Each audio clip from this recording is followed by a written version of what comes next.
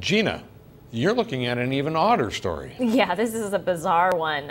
Sorry to anyone eating or not wanting to be looking at this picture right now behind me. What you're looking at is a stripper in a nursing home, ladies and gentlemen. Yes, you heard that correctly. And we're not somebody that's changing the bed sheets or anything like that. Not that kind of stripper. This is a male stripper. Very unique technique of changing the bed sheets, that's yes, for there sure. We go. And getting paid in dollar bills. So there you go. This happened in Long Island. Bernice Youngblood, she's 85 years old. That's her, the one tucking the cash into his briefs there. Okay. She did, in fact, enjoy some strippers at her nursing home, as did some other very old women. And, well, her son, he came across a picture, this exact picture, actually, and was outraged when he found it, confronted staff at the nursing home who didn't tell him anything about it, tried to snatch the picture away, tried to keep it hush-hush. He says that she feels like she was put in harm's way by the nursing home allowing these strippers. It was all very vague when this went down and why, what the purpose was, and who called for it. Nonetheless, he feels like her mental capacity wasn't, she's not able to make her own decisions, and that the nursing home failed her in this regard.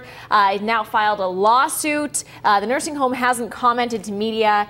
Also, that cash that she's tucking in to his briefs is supposed to be kept under lock and key. That is her money, and I guess someone unlocked it for her.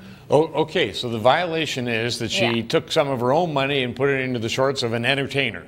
Yeah, pretty much.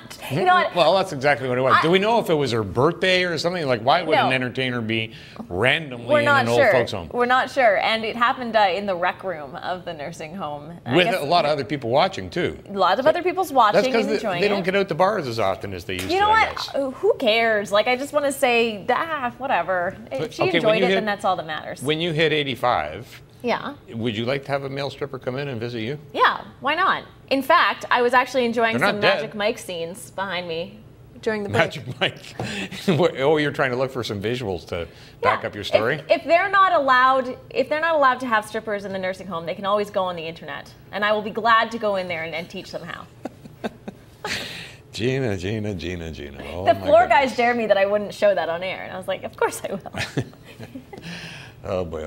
I hope we don't make it to 85. I don't want to be there when that thing happens. We're going to be right back.